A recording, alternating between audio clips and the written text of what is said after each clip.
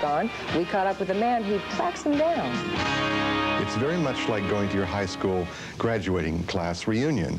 You may not have liked them in many cases, but you're very curious. How do they look? Whom did they marry? Where do they live? How are they doing? Well, that's how Richard Lemparski explains the phenomenal appeal of his Whatever Became Of series. But when he first had the idea for a book, nobody liked it.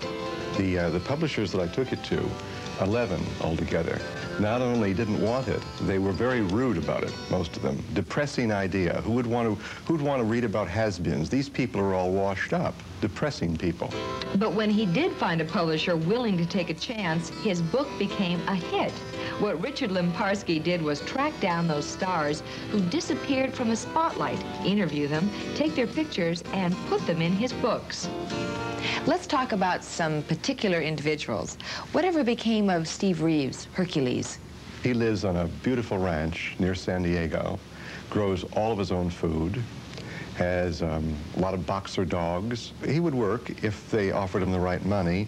He was offered a part in a James Bond picture recently, but he didn't like the billing and he didn't like the money, so he passed. His 12-cylinder Jaguar and his own exercise room.